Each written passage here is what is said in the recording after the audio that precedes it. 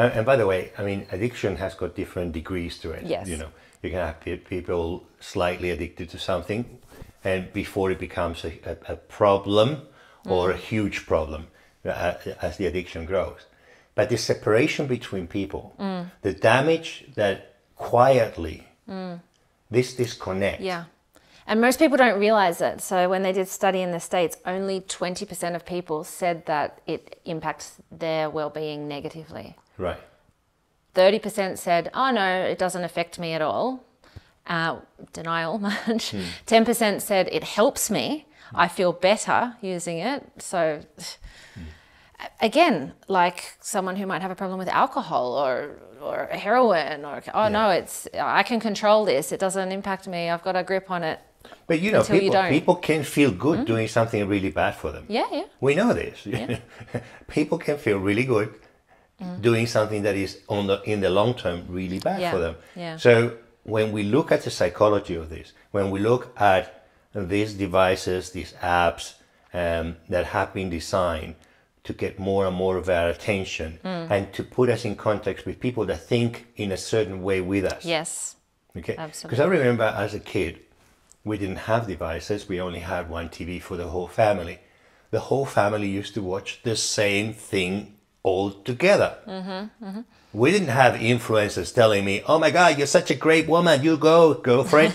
Or you need to work harder in your business and have a Bugatti. Whatever it is that these algorithms are pushing us to do. It's influencing how we think. Oh, yeah. And we're becoming more separated, not just emotionally and psychologically in terms of attention, but we're also becoming more separated in terms of ideology. Yes. So if you end up listening to certain influencers, and I end up certainly to influence, I put the commas in influencers, because the algorithm is pushing that, we could literally become intellectually separated. Yeah, definitely. Well, we're seeing that. Such a big divide between, in so many different areas and topics. And this is what's happening in politics as well, not just in the family. Yeah, yeah. Right? The Biden supporters think that everything that Trump says is lie. The Trump supporters think that everything that Biden says, there's a huge divide, and it's very much influenced by the algorithms that people are watching. Yeah. Politically, racially, gender. Yes, we're seeing all of these massive separations, which are not. I mean, a personal story. We had years ago a conversation online with a very dear friend of ours around something to do with the pandemic. I don't even remember exactly what it was, and there were different perspectives. And what happened, as so often you see happen, is other people start jumping in with their opinions and, stoking the fire and creating conflict and creating disagreement to the point where we had to sort of stop the conversation online because it was becoming very nasty. And, I remember saying to Peter at the time, if we were having this discussion around a dinner table, this is our good friend, it would be an enjoyable, interesting debate conversation. But it turned really ugly to the point where we weren't even in contact for a few years. And eventually, were able to reconnect offline and everything was fine. They acknowledged like, well, I know you're a good person.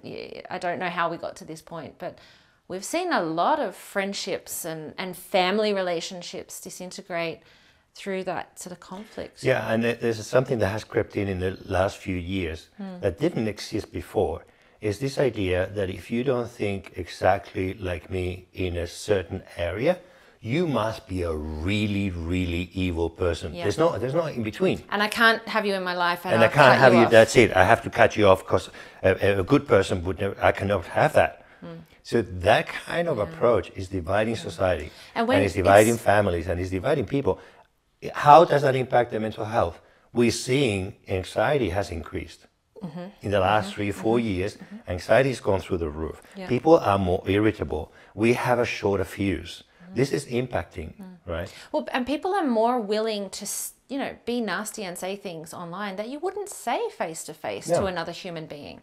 No. And another story, a good friend of ours advertised his car for sale online.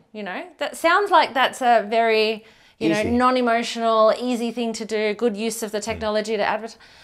immediately got people saying, oh, what a piece of junk that car is. You're asking for too much. Why would you have that car? Like, things that there was completely no need for. Strangers.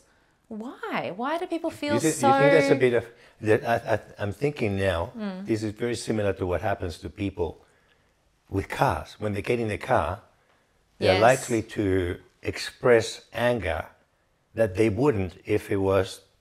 If they didn't have the barrier of the capsule of the car. Yeah. And we call that road rage. Yeah. I wonder if we should have a new term, social media rage.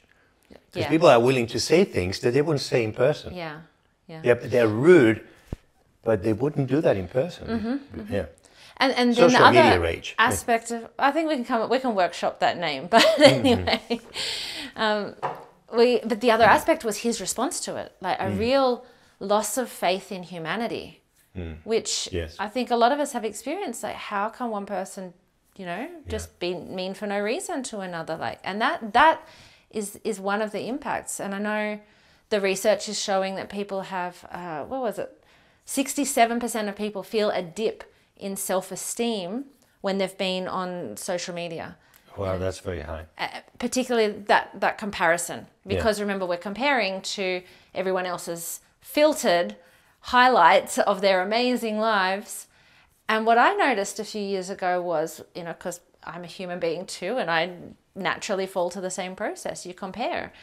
I'm not just comparing against one person's life. I'm expecting myself to achieve all of the achievements of everybody's life. And for me, it's like the professional comparison, because it's not just, people always talk about beauty and lifestyle and things like that, but it's also the professional achievements. That person's won an award in that person's published a book, that person's done this retreat, that person's done this that presentation. And you go, I need to do all of those things to be equal. Their post has got so many more likes than mine, right? Why do they get so many? And it was about a dog. And it was about a dog. It wasn't even that important. Knowing this can help keep some perspective. So knowing this can help keep some perspective, but it still impacts our well-being. So those comparisons, fear of missing out. One of the interesting ones, the consequences that we see of this is the emotional regulation skills. Yeah. And this is one that I think is really important, because... What do you mean by that? So that ability for to be able to manage our own emotions. And what we do when we log on to this is we give away some of that control over our own emotions, because it's designed to keep us excited, to put us in a state of fear, to keep us constantly moving from one thing to another, so that we buy, because it's all about advertising at the end of the day. And it's very hard to combat that psychologically. We can develop some skill in that area, but you've got to be really onto it all the time. The difficult thing with what you say is that in the beginning, it doesn't feel like that. When you open Facebook, it doesn't feel emotional. No. When you open Instagram, it doesn't feel emotional. It feels nice. There's lots of visual stuff. We don't have to spend a lot of time in each post, because they're very little and it moves quickly.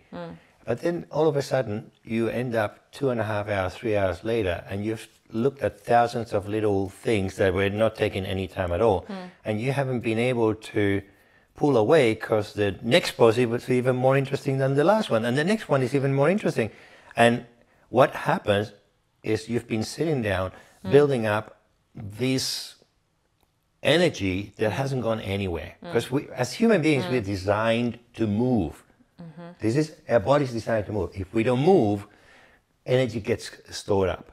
Where does this energy go? Most people say, oh my God, I'm so exhausted right now, I better lie down. So they collect even more energy. If that energy hasn't got anywhere to go, that turns into anxiety, because the body's going to tell you, hey, we need to move. We need to move to use this energy, to use our body.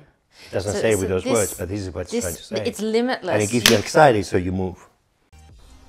Hi, I'm Emmy Golding, Director of Psychology for the Workplace Mental Health Institute. We hope you liked the video. If you did, make sure to give it the thumbs up. We have more and more videos being released each week, so when you subscribe, you'll get a notification letting you know when a new one's just been published. So make sure to hit that subscribe button and don't miss out on this vital information for yourself, your colleagues, and your loved ones.